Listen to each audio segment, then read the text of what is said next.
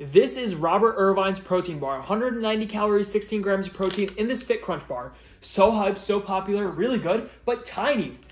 I can eat it in one bite. This entire cake is the exact same amount of calories and protein. 190 calories, 16 grams of protein, all 16 pieces. Soft, airy, spongy, delicious. So instead of eating protein bars, eat a giant cake. I would have never thought that gelatin was so popular, but so many of you guys have been asking me for gelatin recipes. I never expected it, but I got you guys because what you asked for, I deliver. Today, we're gonna use 2 packets of gelatin to make a cake that is so low in calories and so high in protein, it is comparable to Robert Irvine's Fit Crunch protein bars. I might not look like Robert Irvine, but let's make it. It's only 2 ingredients, it's insane. First, you're gonna need 3/4 cup of applesauce. I'm not a baby and applesauce is baby food, but this cake is not because it has way too much protein to give to a baby. 3/4 cup of this, or 360 grams, goes into a bowl. Applesauce is honestly baby food, but it's gonna work in this cake, okay? And once you have your baby food in a bowl, take both packets of gelatin. Each one of these is 7 grams of gelatin, so 14 grams total. Unflavored, sprinkle the gelatin right on the applesauce. That did not open. I feel like it's gonna explode. Grab your whisk, mix the gelatin into the applesauce, and the gelatin should be completely dissolved in the applesauce. Next, you put the bowl down, and you let it sit for 10 minutes. Just don't do anything. Just watch it. You can't go anywhere. Just stand here and watch the bowl. Wait 10 minutes, and I'll be back.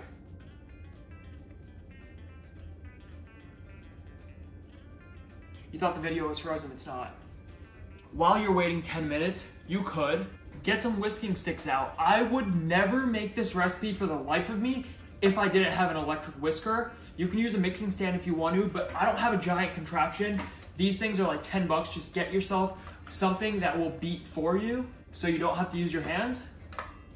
Optionally, if you want something more yellow and vibrant, because my applesauce is looking a little bit dull, get some food coloring. I'm gonna use yellow food coloring today because apples are yellow, except this one's a little brown.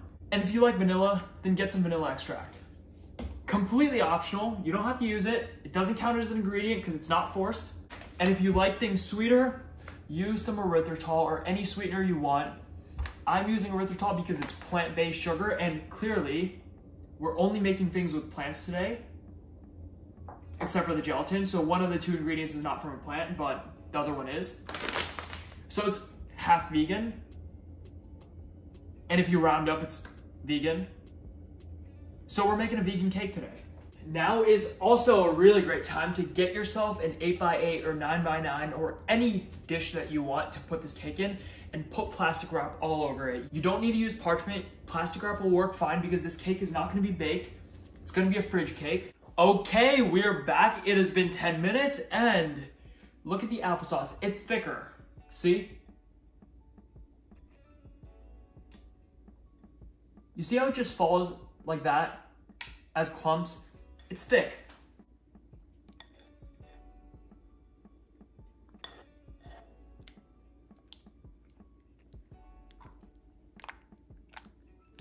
Now we want to melt this in the microwave because that's the easiest way. We want to get the gelatin watery again because it's thickened up and it's at room temperature right now. So this is important. 30-second intervals. Do not just put this in your microwave for 1.5 minutes. It might burn.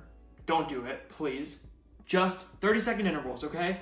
You'll know when it's done. I will show you exactly what it looks like. Oh, by the way, don't make this in a metal bowl. Make it in a glass bowl because it's going in the microwave. Forgot to mention that, but hopefully you didn't start making it already. 30 seconds on 100% power. Just stand here and wait. 5, 4, 3, 2, 1. 1. You can see the applesauce is not liquidy yet, but it's softer. See how much easier it falls off the spoon? That's because the gelatin is slowly melting as it gets heated up. But we're not ready yet. 30 more seconds. Do you guys like applesauce, by the way? Let me know in the comments down below. I never used to eat it as a kid. There we go. Look how much softer that is. It just slides off of the spoon.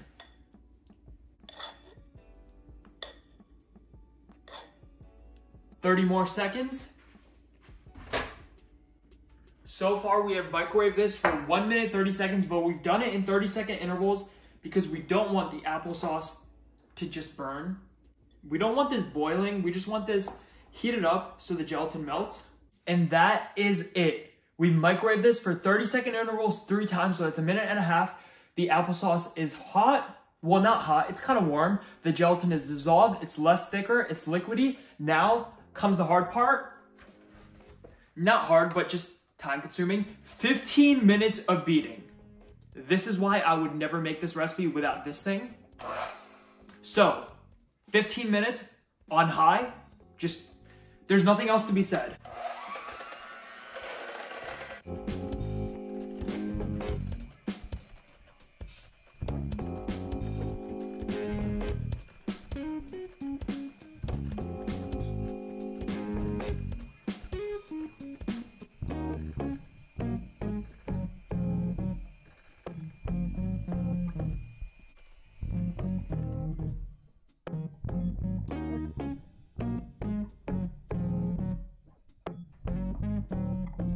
It is crazy what just happened, like 15 minutes and it turned from gelatin applesauce to like a foam, a thick apple foam.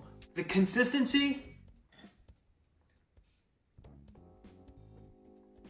it's literally just foam right now. It's cream, apple whipped cream. Give it a taste and see the sweetness level. Mine tastes pretty sweet, so I don't think I even want to add any sweetener, but I'm gonna because I like sweet stuff. I'm gonna just add a tablespoon of erythritol just to get it a little tiny bit sweeter, a pinch of vanilla extract, and a little bit of food coloring because I have a video to make and I have to take a picture for the thumbnail.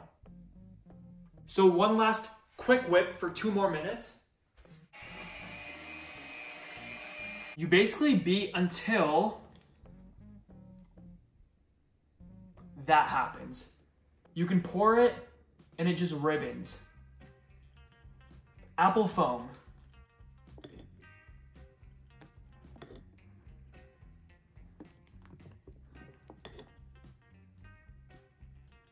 You could give it one quick last taste just to see if you want a little bit of extra sweetness.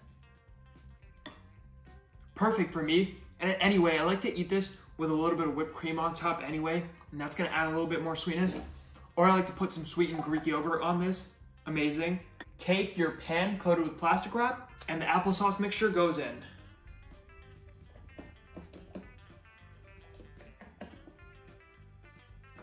Grab some more plastic wrap and put it on the top.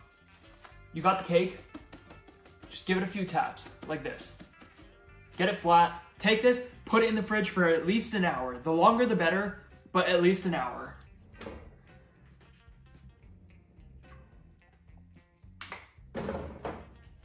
And I will see you later. It is time to check on the apple cake. It is cold. It has set. Can you hear that? That is a cake that is firm.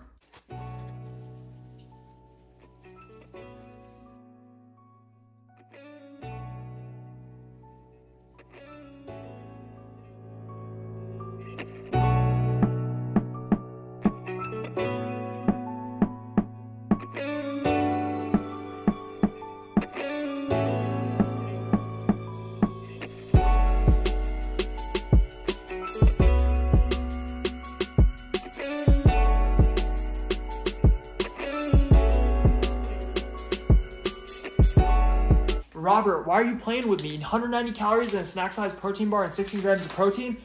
This whole cake has that. Each piece is 1 gram of protein because there are 16 pieces and less than 20 calories.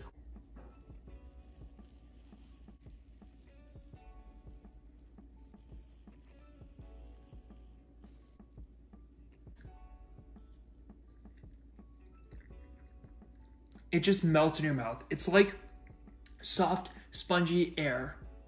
That apple flavor comes through with that little bit of sweetness and that vanilla. It reminds me of like a marshmallow cake.